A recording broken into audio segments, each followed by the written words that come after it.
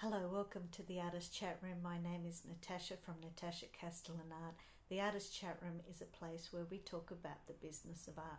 And this week, actually this few weeks, I've been talking a lot to a lot of artists who have been in lockdown due to COVID-19.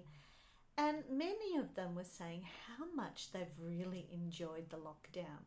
For them personally, they've just enjoyed getting into their studio, getting into their space, and being able to just create without distractions around them. Some of them have produced new bodies of work, produced things that they wouldn't have otherwise done, and it's been amazing. I know personally I have really enjoyed it. I have been one who have a lot of things that I often have to go to, a lot of events, a lot of places, and not having to go to them has been absolutely liberating for me as an artist. And I know they've talked about that too. And they've talked about how it must be like that for the old masters, you know, Da Vinci, Renoir, Michelangelo, Caravaggio, you know, for them, they wouldn't have had these rushes, things that they had to go to. They wouldn't have had to go here and there, and it must have been like that. They could have worked in their solitude, in their special place, creative place, to create their works.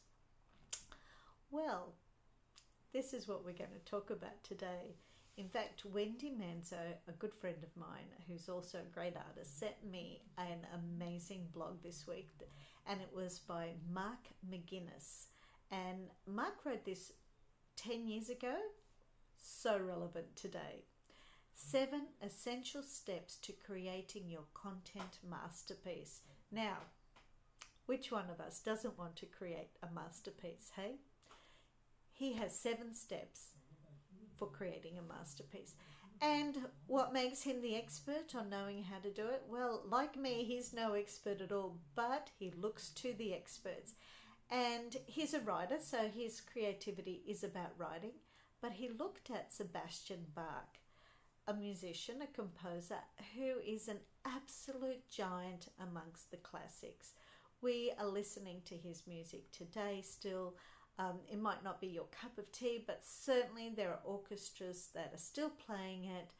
People are still listening to it. No one can deny that his work is masterpiece work. It's amazing. And Mark McGuinness examines his life and how he does it.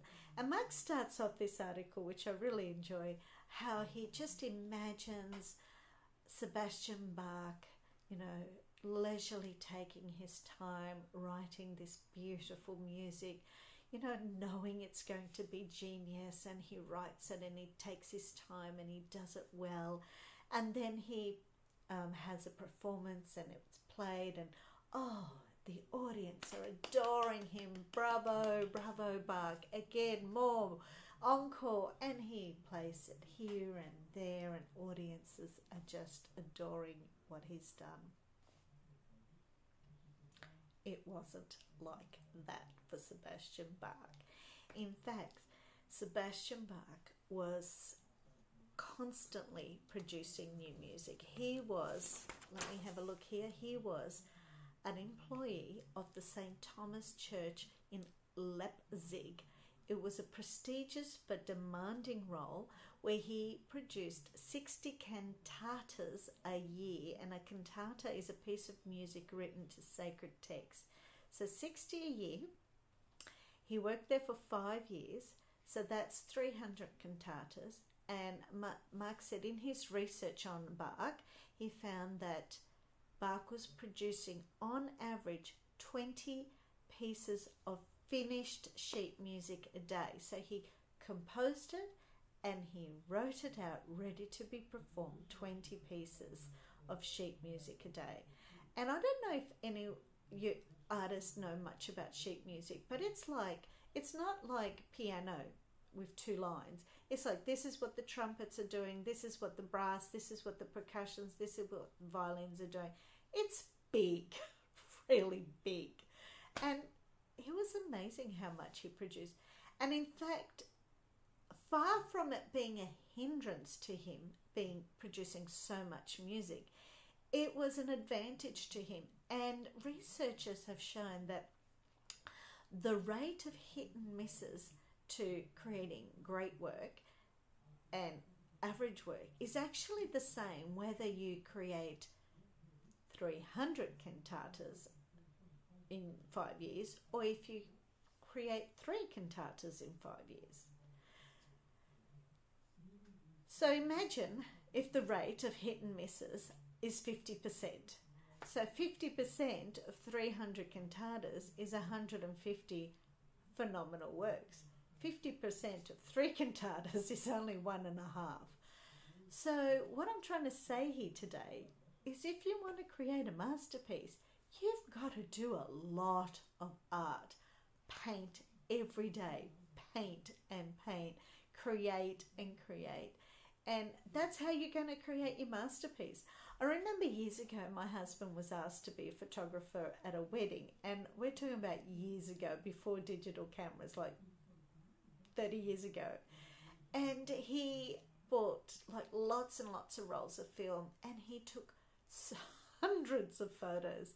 And his theory was if he took enough, there'd be great photos in there. And the people came back to him saying, wow, these are phenomenal. And they had friends asking him, would he do their wedding photos? But my husband just wasn't interested in that. He just did it as a favor. And the point is that if you do enough, you create enough, you will you will create great works. You will create those masterpieces. And I would encourage you to read Mark McGuinness's article, because he talks about, he looks into Bach and Bach's habits and his daily routine and how he created these amazing works. And I would encourage you to find something that's going to work for you. What is it going to work for you? What on a daily basis will work for you? You know, you don't have to be like Bach. We don't have to compare ourselves to another artist, but we can take inspiration from them. So what would work for you on a daily basis or on a weekly basis? Plan it out. Make sure you have those steps so that you've got those opportunities to create those great works. Years ago, my kids did music, and in the music room at their high school there was this poster, and it says the difference between an amateur and a professional is 15 minutes a day. And when the kids were younger, I used to make sure, you know, you got to get that 15 minutes in, or if they said they didn't feel like it, that's fine, but you have to do 15 minutes. Of course, that 15 minutes always went a bit longer. And that's what I'll say to you today. Now, I think you should do more than 15 minutes a day. But if you don't feel like it, then get out a pencil, get out your pastels, get out your Coptic markers, whatever floats your boat, get it out and just do 15 minutes. Put a timer on. Do 15 minutes. Make sure you get in there and do it. But of course, the more you create, the more likely you're going to create that masterpiece. Just like Bach, the more he created. We don't listen to all the creations that Bach did. They did not all stand the test of time. But he made so many, and in them there were those who stood the test of time. And to understand that as a professional artist, as someone who wants to be successful in their work, you know, you don't camp around your mistakes and go, oh, this is terrible, I've done a terrible job. And you don't camp around your successes and go, wow, this is phenomenal, I've done so well here, look at this, look how great I am. They just kept moving. There was no time to stop. There was no time to be admired. There was no time for that. It was time for the next piece of work. Keep working, keep producing. The more you create, the more likely you will create your masterpiece. Bach was also very strategic. He was focused on his goals. He had a career, he had a job, he had to provide for his family, he had to put food on the table, and he knew in order to do that he had to be strategic. He knew what he wanted, and he had to be focused on building a great reputation as a musician and focused on earning money. So he was strategic. Be strategic. Does that mean you have to reassess what you do? Maybe. Maybe you're not being strategic enough. But Bach, even through all his strategy, no one can say that the quality of his work wasn't great. He could, through his strategy, through his constant production of making art, making music, he created great works. So be strategic. Think about it. I have a friend called Lily Nova. She's a phenomenal artist. And she said to me when she started out, she looked at what is it that people would like to have? What kind of art are people interested? And in that, can my skill set fit this? Do I have what it takes to create that art?